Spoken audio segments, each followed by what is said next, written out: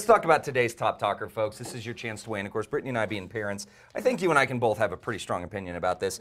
So my man Kevin Jones here, he discovered that his 10-year-old daughter was hiding some Facebook accounts, Google Plus accounts, YouTube accounts. She even had a boyfriend. She set up that she was an older gal than what she actually was. She was in the 5th grade. So Pop decides to punish her in a very unique way. Dresses her up in a shirt that says, "I am 10 years old" on the front, and then it says 5th grader on the back. She was donning some rather unfavorable barrettes. Obviously, you can tell by those slumped shoulders that she was not happy with what she was wearing. Photographed it at all angles, made her go to school. Now, this is obviously a public shaming to try and teach her her actual age. You need to act your age. Do not lie on social media platforms, which is a huge problem. Some people think that this is going too far. Sending your kid out there. Now, it's one thing, obviously, to close down the accounts, admit online, but you send your kid looking like that.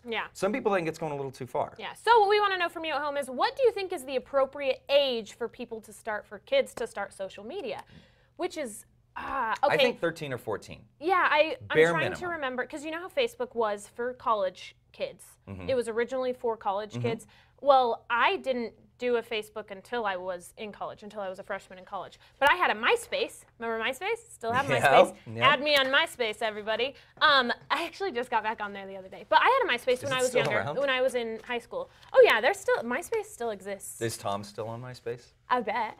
I bet he is. But I was, I want to say that I was 14, maybe, whenever it came out. But I remember, do you remember AIM, AOL Instant Messenger?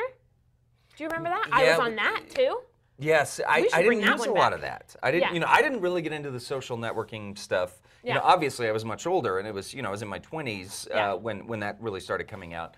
And I think Friendster was like one of the first ones. That was like the precursor to MySpace, and there was another one that was a similar social media site. But I think MySpace was the first time that I really started adopting, other than email. You know, obviously I was using email for a long time. For me, I feel like it's not an age thing, but a maturity thing.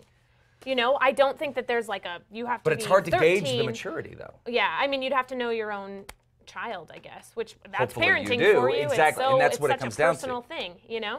That's what it comes down to. I mean, this clearly is what the father was doing. He was parenting the way that he deemed fit.